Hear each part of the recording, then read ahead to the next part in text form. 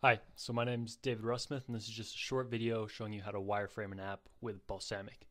The app I'm designing here is called Justin Bieber or Idle No More, and the idea is I give users a tweet and they have to guess whether it's about Justin Bieber or Idle No More, and the keywords have been blanked out. So first I'm just setting up the navigation. Users can play, check out high scores, or read more about the app. Balsamiq has a lot of cool tools for auto-centering and aligning elements. To be honest, I'm still getting used to them, so the way I do things in the video might not be the best way. Then I dropped in some text. That's where we're going to put the tweet that shows up for the user. So I just copy a sample one I have prepared ahead of time. Line that up. Then the user's also going to have two buttons they can choose between. One will be for Idle No More, and then the other will be if they think it's a Justin Bieber tweet. I like using the icon with text for my buttons. That way it's easy to see what a button does, even if the final version is not going to have that text. And Balsamiq has a lot of pre-built icons which give you sort of slightly more image-rich wireframe, which is nice. And yeah, so here I'm just lining things up, centering them. Let's move that down. A lot of it's sort of tweaking with the spacing, especially with an app, because you don't have a lot of space to work with.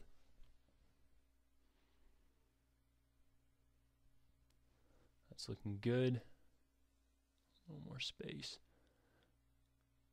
So I also want the users to be able to put in a name, so that way if they get a high score, their nickname shows up. So Balsamiq has everything you want: text input boxes, checkboxes, buttons, toggles, and they actually have a section just for iPhone UI elements as well. Put in our done button, and then I can select both these objects and tell Balsamiq to line them up. And you see those friendly suggested guides pop up as you move things around.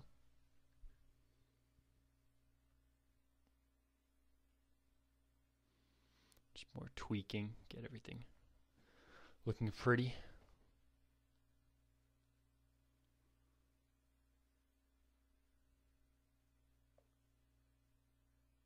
Get those horizontal lines all the way across. Okay. And there's also Markup Tools, so that way you can put comments to yourself or to developers who are going to actually be building out the app for you. So the name, we only want the nickname to show up if they don't already have a nickname, because it's pretty ugly and we don't want to waste the space.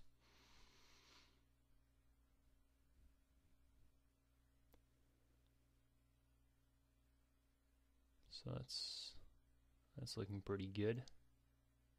Save that. And then once you save it, what you can also do is you can clone it and then work on your next page. So if you have two pages that are very similar, or if you've built your template and then you want to base all other pages off that, that's a great idea. So this is basically what the page is going to look like if they've already logged in or already have a name.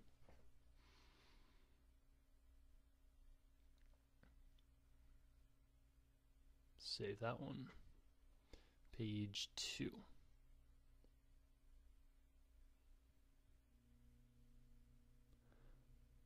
So now I'll clone this again, and then we'll do the scores page.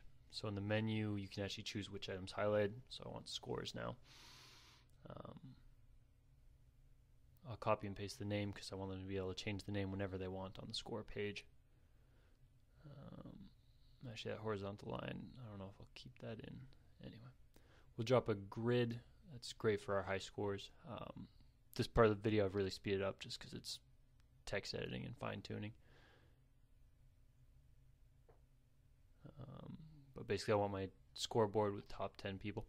I haven't quite learned the formatting yet for the tables here in Balsamiq. I'll probably have that in the next video. But you can do some cool things for making them sortable and selecting certain items and predefining widths and heights. But there we go. Let's add a couple more in. We change the row lines, change the height of rows. A little more contrast. Just fill it out so we have 10 items, make sure they all fit. Even though Balsamiq's rough, I mean the pixel measurements are all perfectly accurate, so it does help you when you're taking it to design and you know what size your elements and assets should be. And then of course an about page where we can just put you know, reasons behind the app, privacy, and maybe ask for some feedback and ratings. And that's about it. Then I just have some screenshots. I worked on the app a little bit more after making the video, so I tweaked a couple more things, including putting in some images for those icons so that you can see the images and some more comments. And the score, I forgot to add the score in. But that's basically it.